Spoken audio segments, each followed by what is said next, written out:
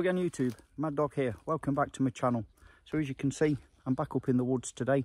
I've got the missus with me, Mrs Mad Dog's over there a ways by our base camp. And we're up here today basically gathering a bit of firewood for our log store back at home. So whilst I'm up here, obviously using a variety of different saws, axes, hatchets, machetes, and obviously our belt knives, cutting tools.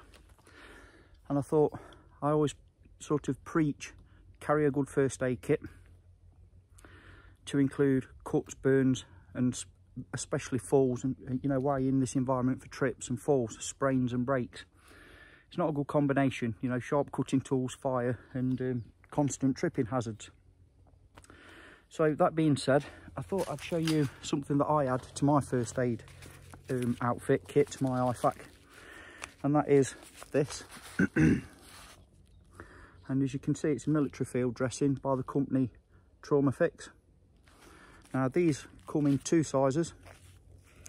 They come in this one, which is I believe the 10 by 19 centimeters, and they come in a size of 20 centimeters by 19.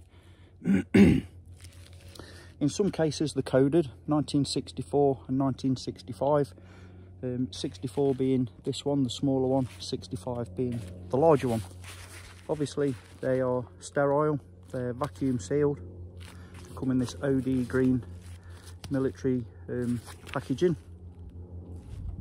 They have a pad that is able to absorb at least 10 times its own volume in liquid fluid, and because it has a velcro type of easy fasten, it's good for pressure wounds. So if you do have a deep bleed, this is a good thing to have. It's lightweight, cargo pocket size, nice bit of kit, you know, without going to the Israeli bandage and all that malarkey and them type of dressings. This is so quick and easy. You don't have to be a paramedic to know how to use this. Dead easy, dead simple. So that being said, I could do with a casualty now. I might have to have a walk around the woods, see if I can find somebody, and see if I can't find me a casualty, and I'll demonstrate it.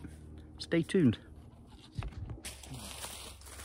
Okay, let's see if we can't find a casualty. So, here's one. Okay, so we have a casualty. So let's crack on with this. So obviously what you will do is get the casualty to apply immediate pressure and raise said injury, obviously to reduce the blood spill. So what I'm going to do is just tear this open. Comes out nice and easy, and then it's in this vacuum packed, symmetrically sealed vacuum packaging, which also has a tear off point.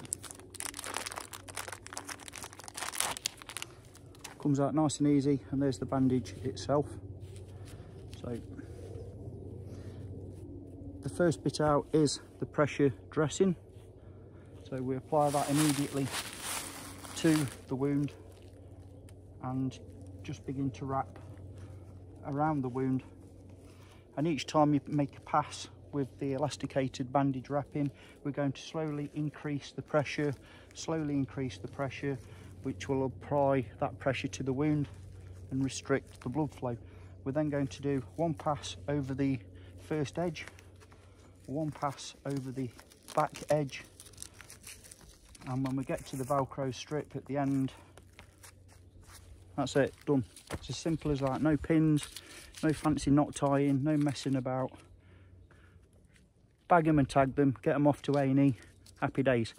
So I just thought I'd show this with you because for the price, it's cheaper than an Israeli bandage or number 1 or 2 field dressing. It's quick and easy, easy to tie. Highly recommend chucking a couple of those in your first aid kit when you're out in the field. So I'll sign off for there for now. Hope you find it useful, if not entertaining. Thank you to my casualty. I think she'll live to fight another day, hopefully. until next time, that'll do from us two. That's Mr. and Mrs. Mad Dog signing off. Yeah. Yeah.